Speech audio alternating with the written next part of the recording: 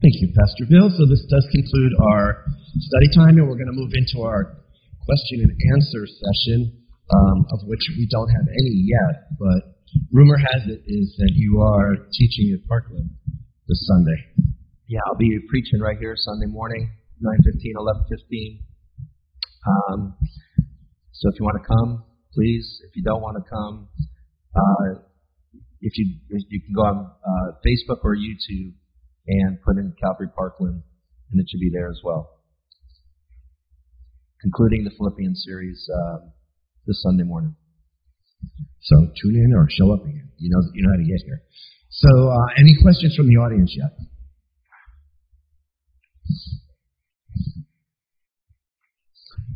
Pastor Shad, as you were talking about that, on Sunday when we were worshiping, I was thinking about the songs, the Jewish songs from Judaism, the songs in Christianity, the worship songs.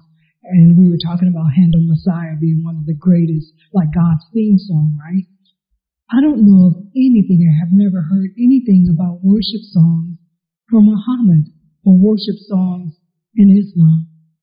Have you? I haven't heard them. I haven't sought them out. And certainly where I look for music, they probably wouldn't be there. So I don't want to say yay or nay to it, but I'm certainly unaware of them. But yeah. But I got to imagine in the Middle East and over there, they must be doing something like that, I would imagine. I'd have to check. I don't know anything about that. Sometimes we have a girl here that left Islam for Jesus. She's not here tonight, of course, when we need her. But she works at CCA. I'd love to ask her tomorrow and hopefully come back next week with an answer. Yeah. Okay, so we do have one from the online audience, which reads, what do you tell a person who hasn't seen or experienced miracles, or quite frankly, have only experienced or seen negative events throughout their life? For example, their child dies of cancer or growing up in a third world country. Yeah. I think that's really two separate answers. As far as the miracles go, because I joined the club, I've not seen one. Unless that girl she would be one. But I would think most people walk around saying they've never seen a miracle. And again, we're not in the era of miracles, and Hebrews says Jesus is the last and the greatest revelation of God, so we shouldn't expect them. We can pray for miracles like with this girl and so forth, because I think on an individual level, God does show up and do that. But if you want to get to the Bahamas, don't ask God to split the ocean. I don't think that scale of a miracle is going to happen again. As far as the other statement or question, that is a very, very deep problem, if you want to call it that. Of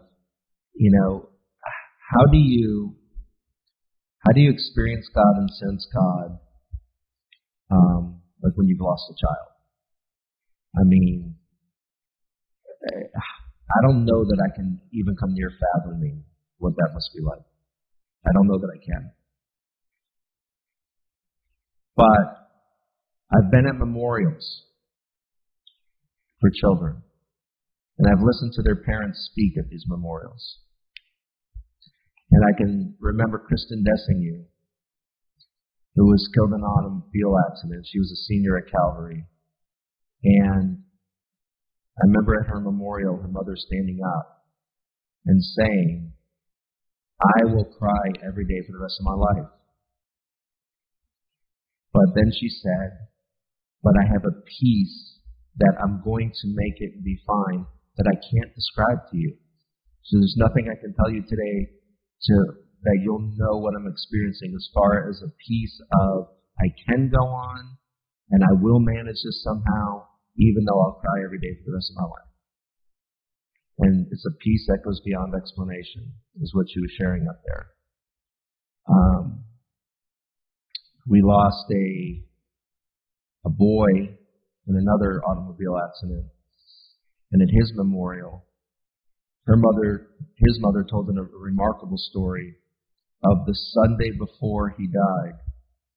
She was worshiping at the church a little bit west of here, southwest of here, and the song from Jeremy Camp, they were singing, I Will Praise You in the Storm. And she was singing that, and it was really on her mind about praising God in the storm. Well, this was a couple years ago, shortly before Christmas, when we were getting a ton of rain. And she gets the call that her son's car flipped over a ramp off of 595 and he plunged to his death. And she's called to the scene, and she's out there in the pouring rain with all the medical people there, and her son's cab of his car was crushed and upside down on the road. And she said that song was playing in her head. And she said she's going through that whole scene with the melody, I Will Praise You in the Storm, in her head. And she was testifying of that at his memorial. So, when the hypothetical question, if it's asked hypothetically about, where is God when children die and things like that, that's one situation. But when it's somebody's experienced it, I fully believe with all my heart that God will give a grace in your time of need that is not experienced when you don't need it. That's why I start by saying I can't fathom that, because I'm not in the position of needing that grace right now. But I do fully believe if I needed that grace, I would be provided that grace in that time of need. Like, kids love asking me the question, if you had a gun to your head and they said, deny the Lord, would you or wouldn't you? I'm like, well, that's a cheery Monday morning question. And I said, you know what? No matter what I answer right now, I believe in that moment, I would not deny him. I would take a bullet for him. Because I believe in my time of need, I will have the grace to be willing to die for him. So it's not fair to ask when I don't need the grace. Okay, but when I need the grace, I think he'll be faithful to provide the grace, to honor him no matter what the situation is. Okay. Thanks, Pastor Bill. Anybody in Parkside? Diana? Up front? If we could go lighter on the questions, that'd be nice. Other shoulder. There you go. Sorry. Hi, thank you for tonight. I had a debate for about an hour in a cab with a driver who was Muslim. He kept telling me I was actually Muslim, and I kept telling him I thought he was a Christian deep down, because we were debating, and I don't know if he just doesn't understand Islam well enough, but he said Jesus Christ was real. He was sent by God. He was a sacrificial lamb as God provided to Abraham. So he got all the way through, including being, rising from the dead. I'm just wondering conceptually, he just kept saying, well, you believe there's three gods. And I said, no, there's one, but, it's the Trinity. And he said, that's the only difference we have is I believe there's one God.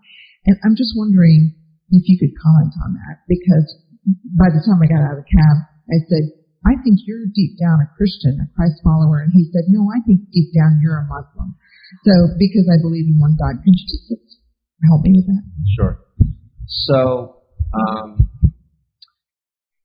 nothing I've read on Islam would say that they believe that Jesus died on the cross and rose from the dead. They actually say Judas died in his place to spare Jesus the cross. And they say that, the Muslims are Ishmaelites. They're descendants of Ishmael. So they believe Abraham went up with Ishmael to sacrifice him.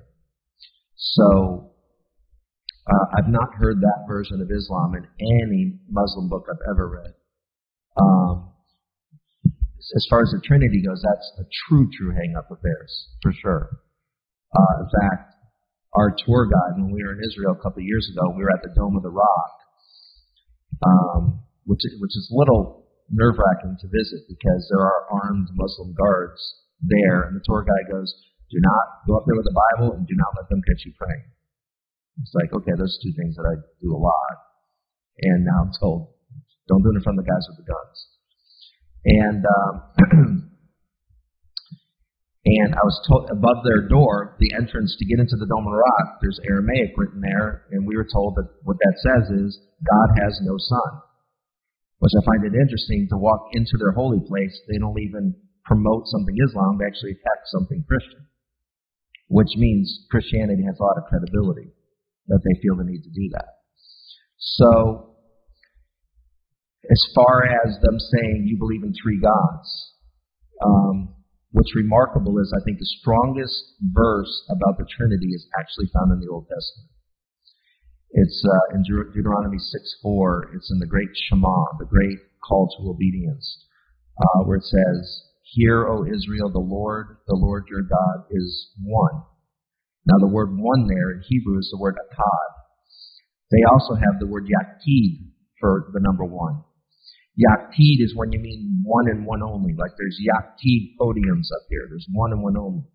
But if you ask me how many classes am I teaching right now, I would not say yaktid, one and one only. I would say akkad, because the one class I'm teaching is made up of a plurality of students.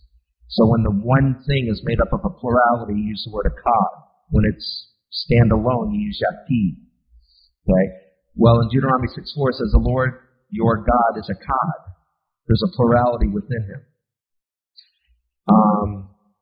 And the word one, I just did the word one, never mind.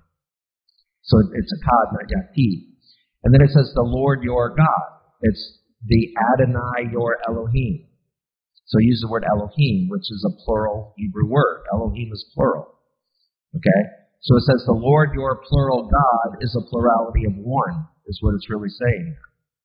Okay, it sounds very Trinitarian in their great Shema.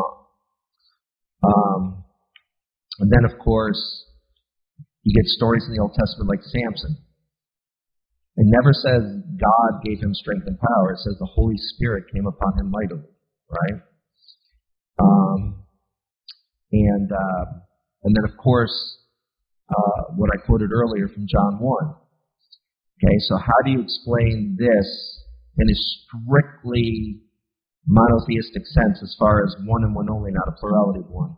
When it says, "In the beginning was the Word was with God, and the Word was God." I can be with John, but I can't be John. Okay? If you're with somebody, you can't be that somebody you're with. There's a separation there that John is trying to make clear. He was with God, and he was God. He was in the beginning with God. And then when it says, in the beginning was the Word, and it says, and the Word was with God, and like I said in the Greek, it actually says, and God was the Word. That's the word order in Greek. God was the Word, and I like that, to make it that literal from the Greek, because verse 14 then says, "And that Word became flesh and dwelt amongst us." It's clear as day, it's saying God became flesh and dwelt amongst us. It's clearly introducing Jesus as God. So now that that's clear, that it introduces Jesus as God, then you get to like John 17, and Jesus is praying to his Father. So it's clear that he's God, but it's also clear that he's praying to God. Okay? And he addresses him as somebody distinct from him, but then he says, "If you've seen me, you've seen him." That's not true with me and my dad. If you go, "Can I meet your dad?" And I go, "Don't you know, if you've seen me, you've seen my Father."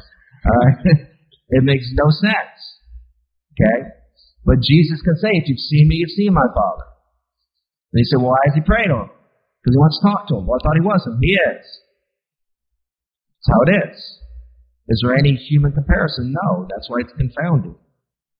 But to say God has to follow human understanding is to say you have a very dwarfed God. Okay? So this is the revelation God has given of himself. That Jesus is with him and he is him. What does Philippians 2 say? It says, Jesus, who is in the very nature equality with God. Can any other being say that in their very nature they have absolute equality with God? He did not use that equality as something to be grasped. In other words, he never said, "Do it because I'm God." He didn't use that against anybody. Okay? He said he dies for them. So he has equality with God, And then it talks about the incredible humility of this God that would humble himself to the point of being a bondservant. It'd be very humbling for God to become a king, an earthly king. That would be a massive step down. I think it was C.S. Lewis who said, it's more dignified for man to become a worm than it is for God to become a man. We're closer to worminess than he is to being a human being. Okay, so he really has to condescend himself to become a man. And it says he became not just any man, but a bondservant. An obedient bondservant. Obedient to what? To death. That's the very curse he had to put on man. He now becomes obedient to that very curse. Puts it upon himself. And not just any death. Like it would have been enough if he was just 99 in his rocking chair and he fell asleep and never woke up. That still would be humbling. But it says even the death of the cross. Okay, and then our favorite word is next. Therefore. You're not trained very well. Why is it there? What is it for? Yes. Therefore, God highly exalted him. See what God does with humility? He exalts the humble, doesn't he? Therefore, God highly exalted him and gave him the name that's above every name. Now, if you're a first century Jew, what's the name that's above every name? Yahweh. So he gave him the name that's above every name. And then Paul says that at the name of Jesus. So who's Jesus? Yahweh. In the name of Jesus, every knee will bow and every tongue confess. If you look at Isaiah 45, several times in Isaiah 45, God says, I am the Lord and there is no others. How many gods are there? One. And then he says, and to me, every knee will bow and every tongue confess. Isaiah 45, he says,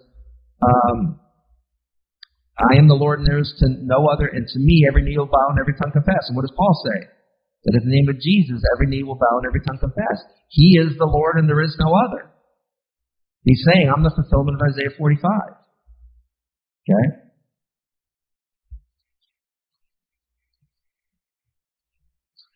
It sounds like I have more to say, but I don't. I know, I was going to say, okay, yeah. Are you done? Yeah. So we'll move on. We do have a question from the online audience. And it says, in light of what it says in Hebrews, how do you feel about alleged present-day prophets? Well, if they're alleging to be like an Old Testament prophet, then there's nothing for them to prophesy. All those prophecies were pointing us to Jesus. If there's a New Testament prophecy that's been pretty well accepted and received in the church, which is not somebody who's a foreteller of future events, they're a forth-teller. In other words, they get word of truth. Like they can actually say to somebody, hey, you're actually not being faithful to your wife. You need to make this right. And they'll be like, who told you? The Lord. I just got a word of truth. Okay? I had a situation years ago. Two girls that grew up together, best of friends forever, terribly fighting with one another for weeks on end, finally said, will you sit with us and try to help us work this out? And so we were sitting together, the three of us. I was in the middle. They're on either side of me. And as the one on my left kept giving her side of the story, I was overwhelmed by the sense that this girl was very, very hurt. Not by her. She's just a hurt girl. And so I interrupted her and I turned to her and I said, who hurt you? And she bawled her eyes out and told the story of being raped. And never told anybody before that moment. And so I got her parents in. We actually called the police. The police got involved. And you just saw her entire countenance change because part of the problem she had with her friend was she's keeping this secret.